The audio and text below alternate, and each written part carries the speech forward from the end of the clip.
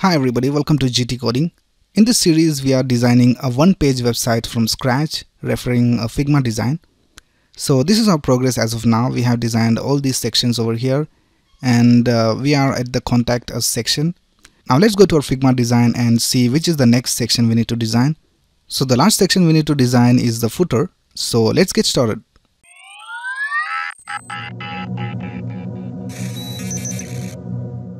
Now before starting with the footer, let me just add one line of CSS to the button. So let's go to the button. This is where the styles of the button are. Now if you go to our website, you can see that there is not a lot of margin between this button and the text area. Now if we add margins to these buttons or the elements above it, it may not work well because these buttons are basically anchor tags, and anchor tags are inline elements. So let's go ahead and change this to an inline block. Alright, now we can see that there's enough margin between the button and the other elements. Alright, now let's go ahead and start with the footer. So let's go to index.html, and after the end of the context section, let's start with the footer. So if you go to the Figma design, we can see that footer has the full width of our design, but the content inside the footer has a width of the wrapper. So first of all, let's add a footer tag over here, and in that we'll have the class wrapper. So now everything inside this footer will have the width of the wrapper division, but we can add the background color to the footer and all the content will be inside the wrapper division. So in the wrapper division, we'll create one more division called footer container. That's because we'll be having these elements one next to the other, and we'll be using display flex for that. So we need to have a container division to add the display flex property. So let's go ahead and first of all add the logo. So let's add a division with the class of logo, and in that we'll have the img tag, and here we'll type images/logo light.svg. That's because this is the light colored logo, and I have given the name logo light to this svg. So now if we go to our website, we can see that the logo is not being displayed because the color is white and the background is also white. Alright, next we have these navigation menus over here. So let's create a division with the class of footer nav, and in that we'll have an s3, and we will type our services, and then we have these services. So for that we will add an unordered list, and in that we'll have list items, and in that we'll have anchor tags, and here we will have these text. So I'll just quickly add these links to our design.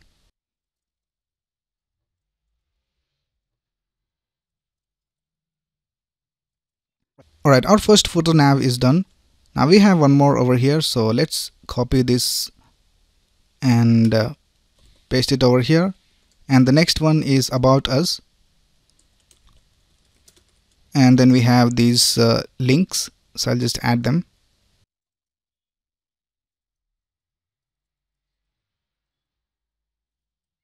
Alright, we are done with the second footer nav as well. Now the next thing is these social media icons.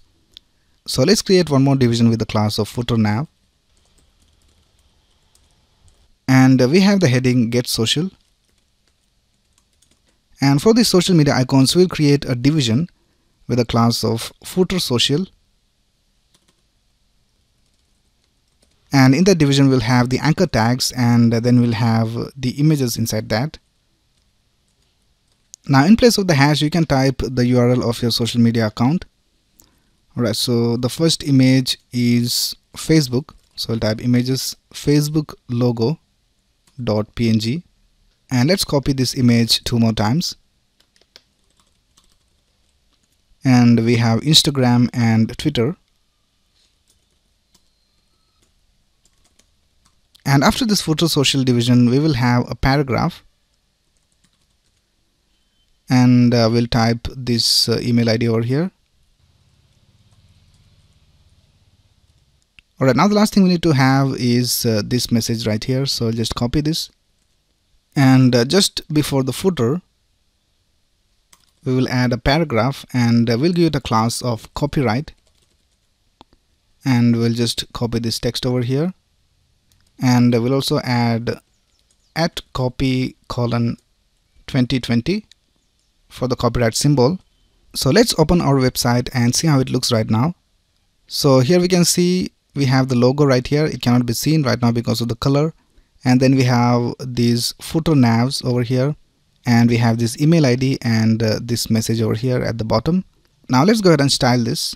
Before that, let's just add a comment end of the footer, and let's go to style.css, and let's create a new comment. And first of all, we'll style the footer tag, and we'll give a background color of dark, and we'll set the color of all the text to the light color, and we'll set a margin top of 100 pixels because all these sections have margin tops of 100, and we'll also give a padding bottom of 30 pixels. Now let's also set the color of these anchor tags to white, and we'll also remove the underlines. So we will type footer A, and we'll set the color to var light color and text decoration to none. Now we'll show the underlines when we hover over these anchor tags. So here we'll type footer A : hover and text decoration to underline. So now when we hover over these, we have the underlines. Now if you go to the Figma design, we can see that all these elements are one next to the other. So let's style the footer container, and we'll set the display to flex and justify content to space between, so that it will have even space between all the elements. All the elements are one next to the other, and we have even spacing between all of them. Now let's also add a padding. So if you go to the Figma design, and if you select one of these, we can see we have a spacing of 102. We'll just round it to 100 pixels. So here we will type padding of 100 pixels for the top, 0 for the right, 32 pixels for bottom, and 0 for the left. Now this GT coding logo is at the top. Now we want to center it vertically. So let's target that. We'll type footer container dot logo, and we will align self to center. So here we can see the logo is centered vertically. Now let's style the unordered list. So we'll type footer container UL, and let's see what is the spacing between this UL and the heading. So we can see we have a spacing of 23 pixels. We'll just change it to 24. So we'll type margin top of 24 pixels, and we'll also get rid of these bullets and also the padding. So I'll type padding 0 and list style to none. Now let's style the list items. So let's go ahead and type footer container ULLI, and we'll give a margin of 16 pixels for top and bottom, 0 for left and right. I think it will look good if we add more margin between the UL and this heading. So let's change this to 30 pixels. Alright, now it looks fine. Alright, now let's style the footer social division. So here we'll type footer container footer social, and we'll set a margin of 30 pixels for the top, 0 for right, 24 pixels for bottom, and 0 for the left. And we'll also remove the underline that we see over here at the bottom. That is because the images are inside an anchor tag. And then we'll also set a margin between these icons. So if you go to our Figma design, we can see that we have a spacing of 30 pixels.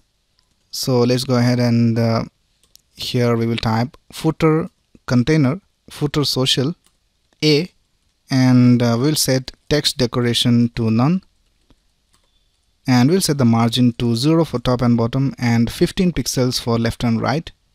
Now we are setting a margin of 15 pixels even though we have a spacing of 30 pixels in our Figma design. That's because we have margin right of 15 pixels and margin left of 15 pixels. So both of them add up to 30 pixels of spacing. Now we want to remove the margin left of the first element. So let's go ahead and here we will type footer container, footer social, a colon first child. So it will select the first anchor tag inside footer social and we'll set the margin left to 0. Alright, now it looks fine. Now when we hover over these images, we want it to increase in size a little bit. So let's go ahead and type footer container, footer social, a img colon hover, and we'll set the transform to scale 1.2. Now we can see when we hover over these, the size changes. We'll also add a smooth transition. So for that we'll go ahead and target the img. So footer container, footer social, a img, and we will add a transition of 500 milliseconds. So now it works fine. Now the last thing to style is this line over here. So we'll just text align it to the center. So I'll just type copyright and text align it to the center.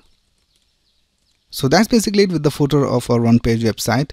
So if you have any doubts, you can ask in the comments below, and if you like this video, please click on the like button and subscribe to this channel to get the latest video updates. Thanks a lot for watching. Have a nice day.